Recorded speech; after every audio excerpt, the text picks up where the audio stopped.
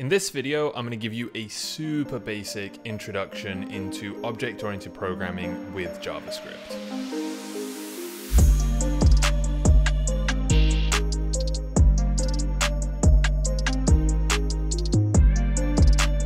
So in JavaScript, I can create an object out of thin air. So let's say I have a player object for a game that I'm making. They could have a name, maybe waffles, and number of lives, maybe 3. And this is just some data stored in an object. It's a dictionary. We have keys and values. And I could represent this as a JSON string and pass this over an HTTP request. But since this is an object, I can also add a function as one of the values. So I could have a function called say something, and I'll just have this console log hello. And if I were to execute this function, it would say hello. And there's nothing crazy going on here. I've just created a simple object. And this isn't really object-oriented programming at this moment. Let's think about some behavior that I want to add to this player. Maybe I want the player to be able to die. So I have a function called die, and I'm going to be able to pass in a player object in here. And this will decrement the player.lives by 1. And maybe I'll actually put in a little bit more logic here. So now if I pass in a player and it has 0 lives already, I can't have less lives, so we do nothing. And if there are some lives remaining, then take away a life and just console log out how many lives are left. And then this could be run in this way. So call die, pass in player, and let's just see what happens there. So the player waffles dies. It had 3 lives. Now waffles has 2 lives left, so that functionality works. But this functionality of dying is completely separate from the actual player object itself. But if we were to take this function and put it into the object, so attach it as a method on the object, then now I'm calling player.die.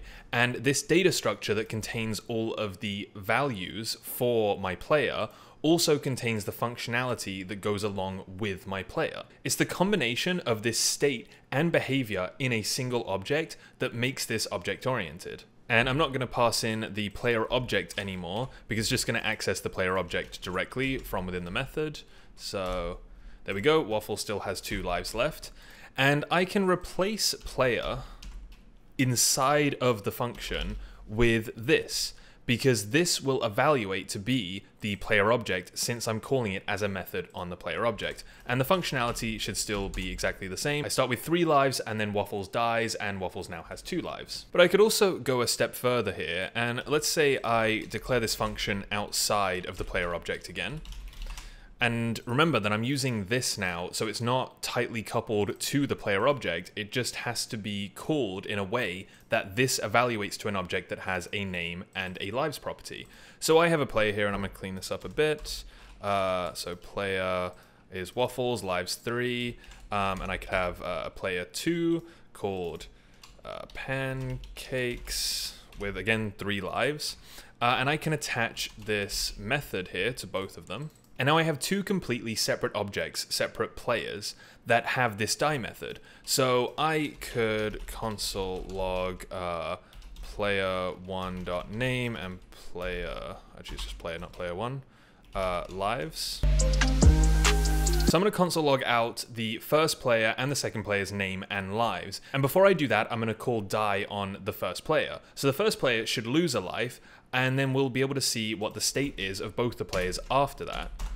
So waffles loses a life, so waffles now has 2 lives, but pancake still has 3 lives. So I have 2 completely separate objects, different pieces of state, but they share this method that will access their state individually. So using this inside of the function, I get to reuse this function with multiple objects. And this isn't really a new concept to anyone that's programmed in JavaScript before.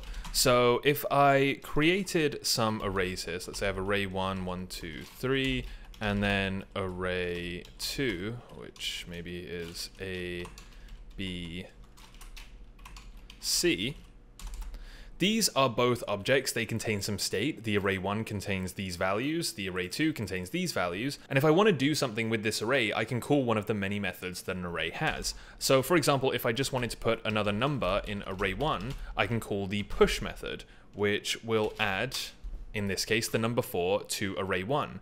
And this only adds this number to the first array. Array2 doesn't get that number. But the functionality, what is inside of the push method, just exists in one place. And then that functionality is shared amongst every array that is created in JavaScript. And again, it's coupling this state and behavior into a single object that makes this object-oriented. So this is just a very small part of object-oriented programming. There are many, many concepts that you should learn and different ways of writing things, different syntaxes that will allow you to achieve the same outcome. So for example, with this player, we could rewrite this.